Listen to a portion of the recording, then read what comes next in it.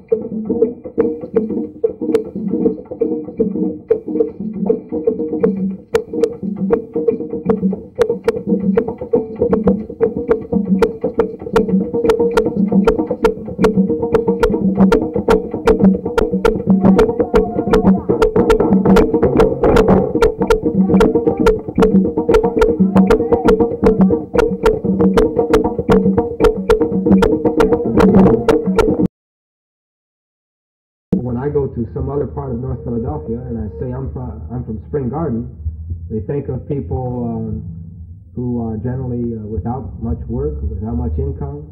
A lot of Puerto Rican people in the neighborhood, generally a kind of militant folk. There are people that have a lot of agencies, a lot of social service agencies around. There's kind of a tension, I believe, between a picture of a physical look at a community and looking at a community in terms of the people that are there.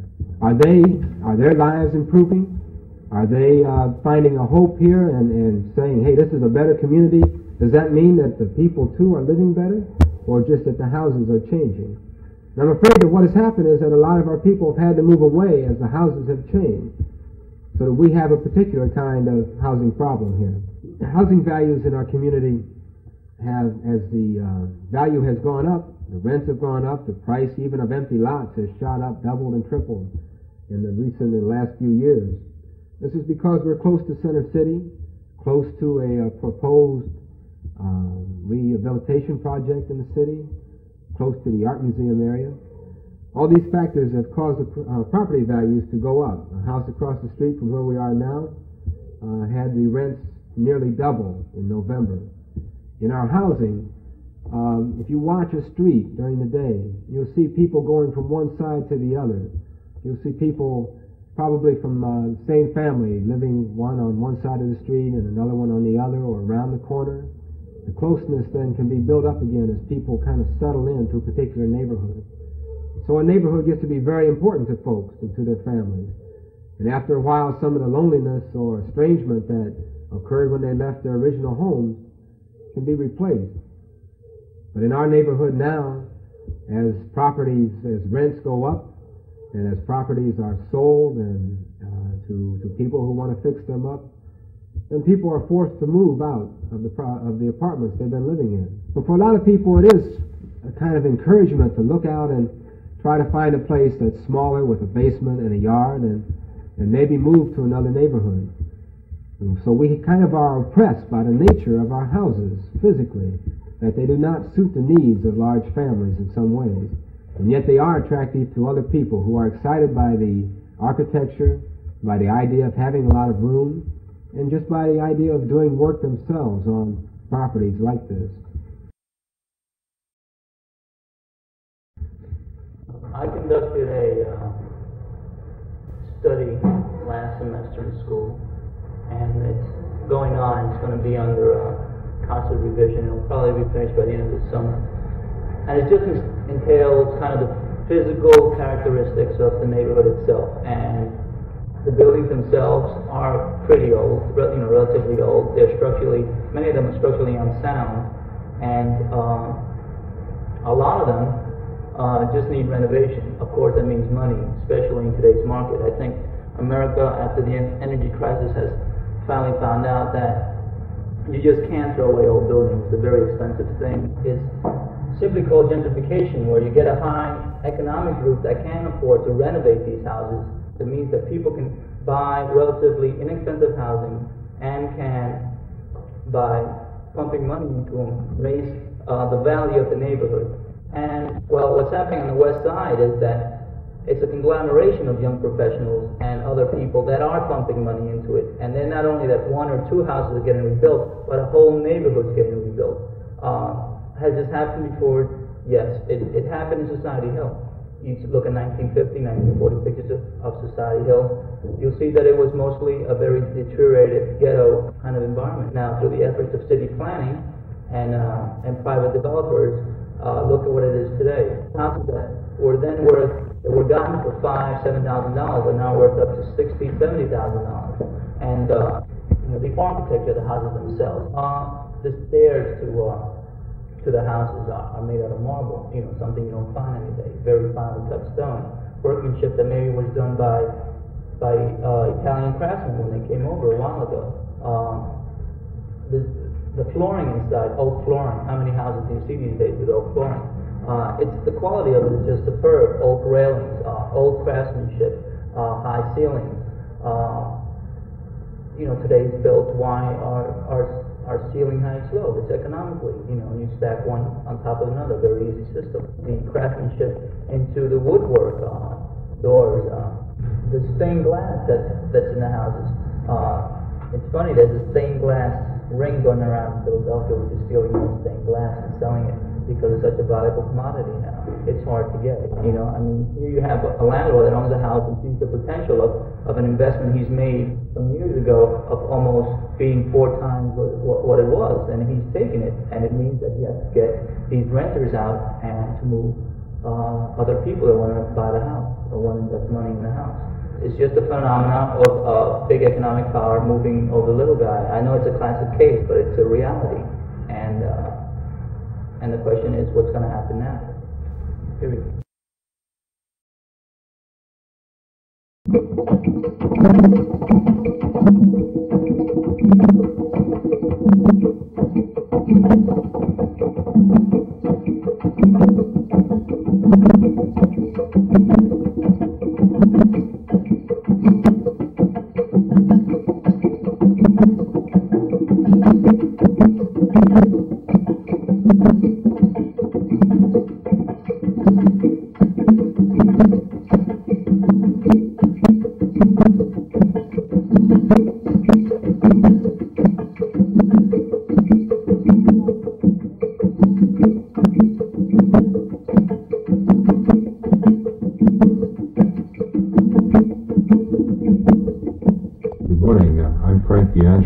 Community Affairs Assistant, Kline Corporation's Information Services Center here in the Spring Garden community.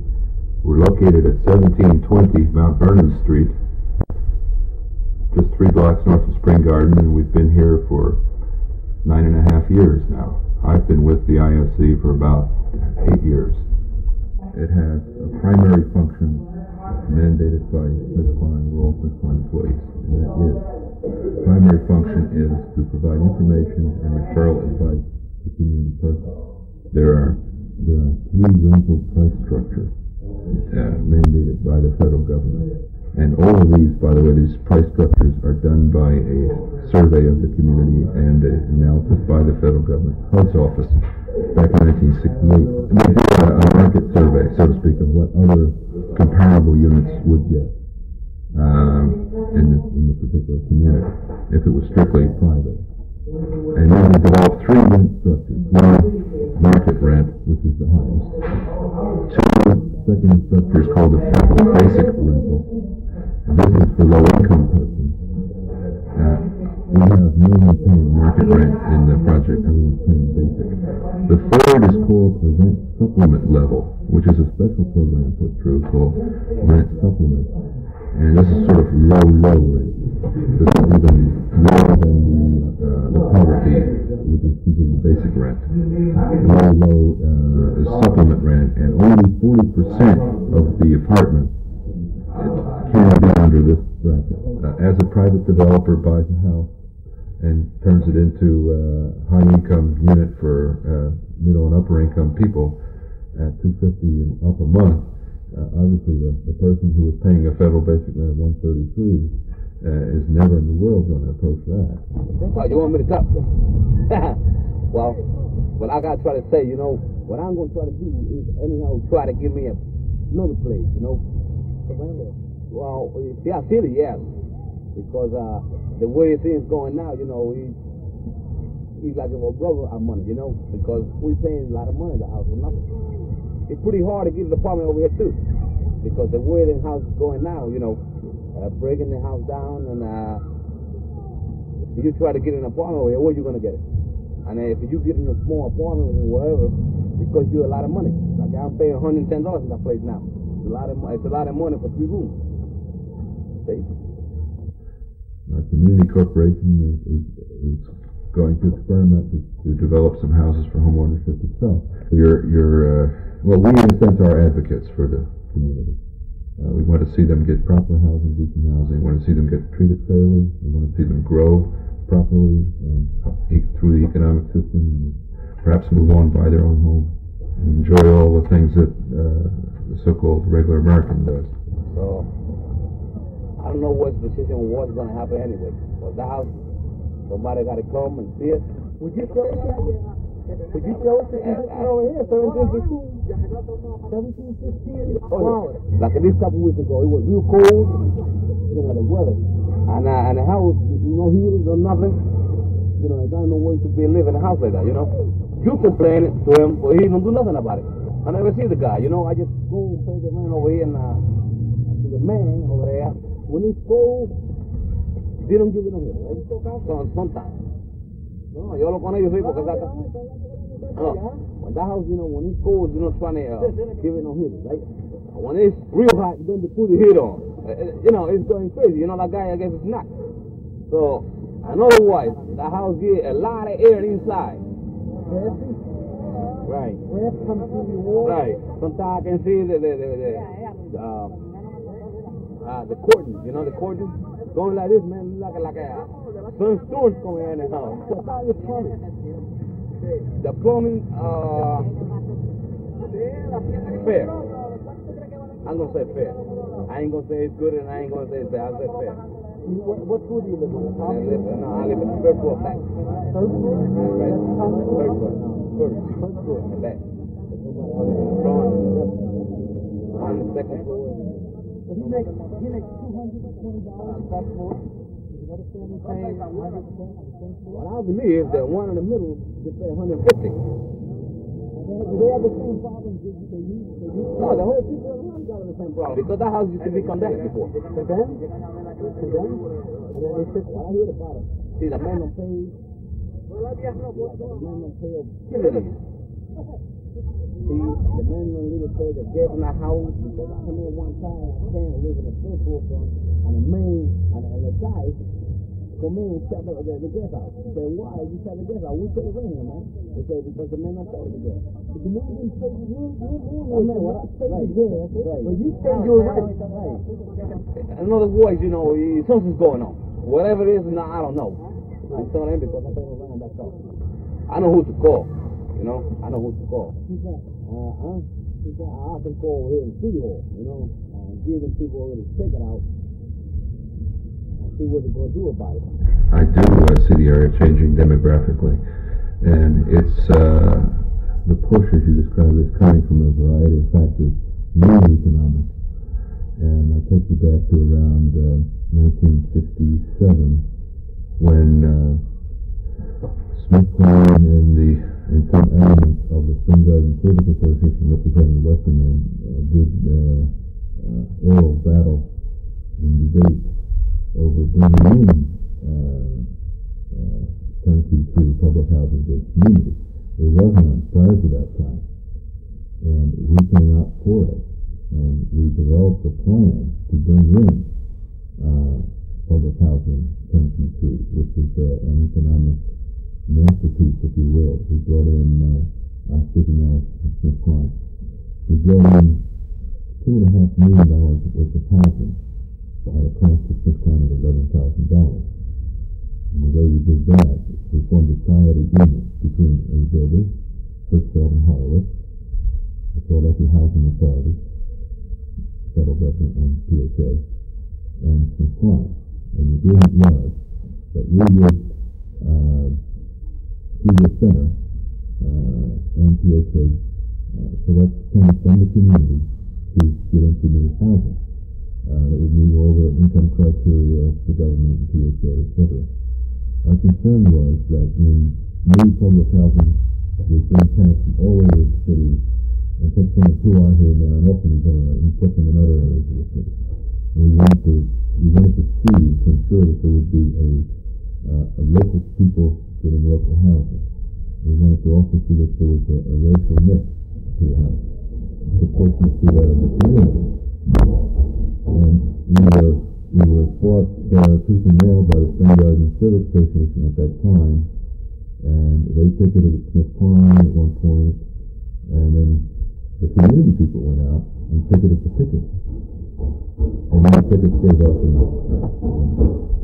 From here, you can figure out from here over here, from 19, going down, up that way, 21st Street, that's the people coming in, and just come and get the housing on. The people that live here, they have to go, where are we going to go? And the people that live here, they have to go, where are we going to go? Where are we going to go? When I first came here 8 years ago, I went to visit a family 5 blocks west of here. They were in about the 5th apartment they had been able to find in this neighborhood within a 2-year period. I went to see them in February, mother and father and 5 little kids. And they told me that the landlord wanted to sell the house. He wanted to make a profit off of it because he had a good buyer. What he had done was to cut the heat off. When they still didn't leave, he cut off the hot water.